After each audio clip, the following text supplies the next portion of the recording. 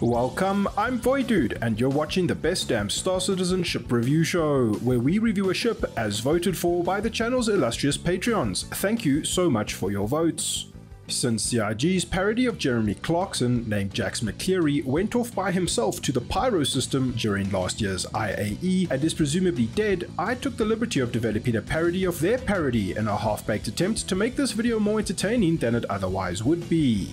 This is Jeremy Jax Clarkson McCleary, ex-host of Space British Spectrum's hit show Top Quantum. But after getting a level 5 crime stat for violently assaulting a cameraman, Jeremy Jax Clarkson McCleary was subsequently bought by one of Old Man Hurston's many companies called Space Rainforest to host a new show same as the old show called Galactic Top Grand Quantum Tour. Tonight, can the Origin 350R outrun a server crash? A man drinks some cruise pulse? And can the Space Stig ride a Dragonfly to the Pyro system before CIG releases Alpha 4.0? If you remember to like and subscribe, I promise to never attempt to impersonate anyone on this channel ever again. We're in an Origin Jumpworks 350R now, and as you know, all good ships have a name, so I decided to call this one the Mercedes-Benz Lesnick, in honor of Ben Lesnick, the ex-community manager for Star Citizen back in the day, who awarded me this sick racing ship in 2015 as a prize for making the top 3 of a logo contest for the old Star Citizen weekly YouTube show Around the Verse. We had to narrow it down to 3 people. Just go Lando, a logo from Voidude, and a logo from Con Allen that we're going to be using at different points in the show. I haven't used this ship to race in over 7 years because in that time I passed my prime and am no longer in the peak physical and mental condition to compete against the absolute professional superstars of the modern Star Citizen racing community. So instead, I make these silly videos to fill the void in my soul that my wife gave me after we got married. Let's begin.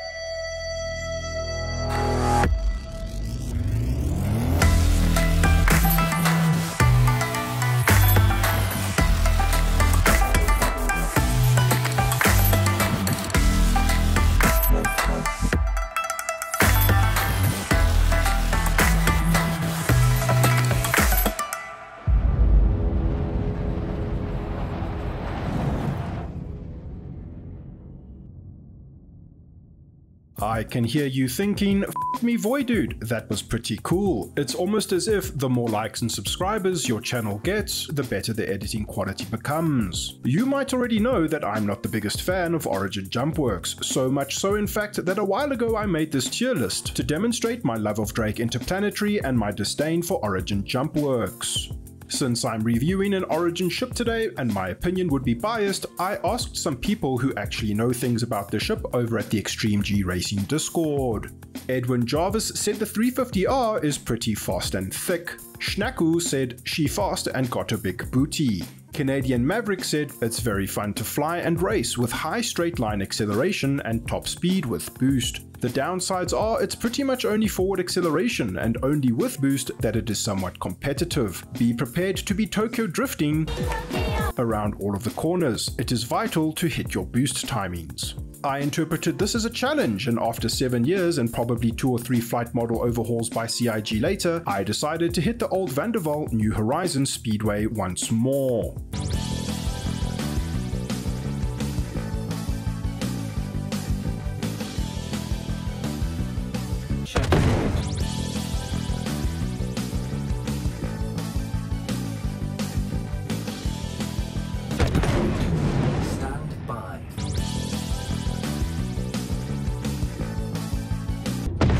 My best lap was 1 minute and about 9 seconds, and according to the XGR Old Vanderval leaderboard, the 350R doesn't feature in the top 18. So for all we know, this was the fastest lap in the history of the world for the 350R. Don't Google it or anything, just take my word for it. Afterwards, I discovered that Extreme G Racing has an entire Discord channel dedicated to helping people better learn how to race fast ships in our ludicrous space game. If you have even a passing interest in Star Citizen racing, you've probably already heard of them, but these guys foster a genuinely awesome community. Do check out their content, links in the description.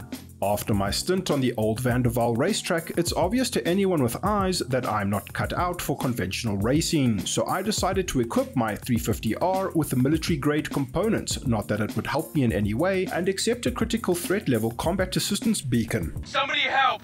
These outlaws came out of nowhere and opened fire! But as this is the best damn Star Citizen ship review show, it would be irresponsible of me to not actually review the ship, so what better time than now? Like you, I've watched enough Morphologist Architect review videos to pretentiously critique fake internet spaceship JPEGs, and in my unprofessional opinion, the decadent curves and sleek lines of this craft's shape language are evocatively reminiscent of the brutal beauty of a fierce cetacean figure, cutting through the inky depths of space with the raw force of its hammer propulsion HM 4.3 thrusters. Please, I'm under attack! Origin Jumpworks fanboys would be pleased with this feat of astro-engineering that culminates into a blisteringly fast package geared towards offsetting a lifetime's worth of emotional insecurities. Please, somebody help! The underside of the craft contains a cargo lift that can fit up to 4 SCU, or to use more meaningful metrics, 32 boxes of grade A Jumptonian maize. If you consider yourself a Jason Statham and want to do some transporting, you could fit about 12 human bodies in the hold, while closed with room to spare. I'm under attack! Please! Oh I have managed to trap myself. I guess this is my life now. Never mind, thank Christ Roberts. Just don't try to load the ship up with a Grey Cat PTV like I did. Three size 3 hardpoints and 2 size 2 missile racks give the 350R a semi-reasonable amount of firepower, but don't expect it to outperform any of the dedicated fighters in a toe-to-toe dogfight, unless your goal is to insult them and then speed away at over 1300 meters per second in a straight line. Somebody help, please! Origin Jumpworks are known for producing ships that epitomize luxury, so naturally we enter the 350R with a ladder. Making our way inside, we have an Epic Gamer chair as well as a fire extinguisher to presumably put out the fires from all the hot sex you will get in this ship. There's a bed for all the hot sex, and a toilet that comes in a tactical dark grey color to better hide the mess from when your aim is not on point after all the hot sex. Now it's time to assist the nagging wayfarer who kept interrupting my ship review because he got himself into a bit of a pinch with some dangerous Nine-Tail Space gang members. Where else but on the Voidyvid's best damn Star Citizen ship review show can you get relevant burning questions answered, such as how does the 350R deal with a fleet of enemy vessels containing no less than 2 hammerheads, multiple fighters, a wing of Valkyries, and a goddamn motherfucking Idris frigate? The answer may shock you, but in short, not very well. But mostly because I was trying to get cool footage of the dormant Idris that then woke up and turned me into space paste. Now it's time to escalate things even more drastically as we intentionally become a wanted criminal and put the 350R through its paces in a real-world Star Citizen scenario that sadly occurs all too often to innocent players all around the verse. Oh no, I've accidentally gone and attacked this Crusader Securities Avenger Titan, and now I have a level 3 crime stat. To make things more interesting, I announced in global chat that I have a bounty on my head and will transfer 500,000 AUEC to whoever manages to get the killing blow before I eventually head to Security Post Caria to clear the crime stat. I stole this idea from someone on Reddit who did something similar, but they offered 5 million credits instead of just 500,000. What can I say? I'm a bit of a stingy but thanks for the content idea.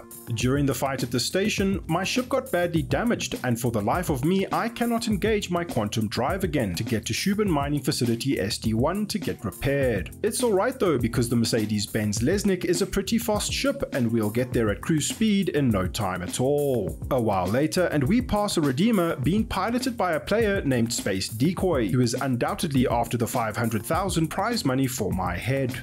The last time I picked him up on the Lesnik's radar, he was about 15 kilometers away, so I hastily land and request repairs from the pad. I'm so glad Shubin Interstellar do not discriminate against murderers when it comes to providing their services. Just then, Space Decoy appears in his Redeemer and is closing in fast. I clench tightly as I wait for the repairs to complete, and somehow we make it. We spar for a bit, and as it turns out, I'm no Tom Cruise, so I decided to head to Security Post Caria to clear my crime stat and rob the players of this potential 500,000 AUEC bounty. Quantum drive activated. Quantum drive deactivated. A player named Oslo Poslo arrives in an Arrow, and in a move befitting a tactical genius, I use the station as cover. This doesn't work as well as I had hoped, and we begin the beautiful dogfighting dance that I barely understand due to lacking critical knowledge of how dogfighting actually works, but ignorance is bliss and the flight model is going to change again in the future anyway. We enter a missile exchange trade and I notice Space Decoy is back in his Redeemer, effectively reducing my chances of coming out on top of this situation to less than 0. I notice another Aegis Arrow has joined the fight, and as I approach the station way too fast, I decide it's time for a tactical ejaculation. Prepare to eject. Farewell, Mercedes-Benz Lesnik, you were an awesome community manager and an incredibly fast ship. Turns out I'm a terrible judge of distance and have a long way to spacewalk to get to the relative safety of Caria Station. As we make our approach in the cold void of space and the NPC RSI Mantis suicides into the structure of the security post, I'll take the downtime to ask you to like and subscribe, because this is obviously such good content.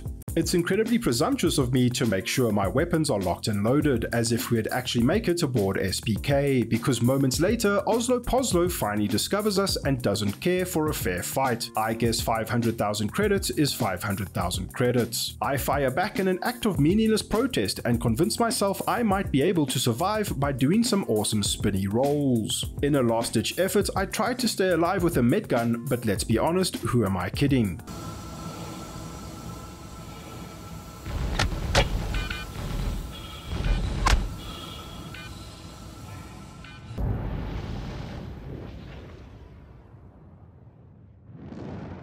Thank you to all my Patreons for all your support. Your incredible generosity continues to blow me away. If you enjoy my content and are interested in supporting the channel beyond a like and a subscribe, check out the links in the description. It genuinely helps me to continue producing these videos.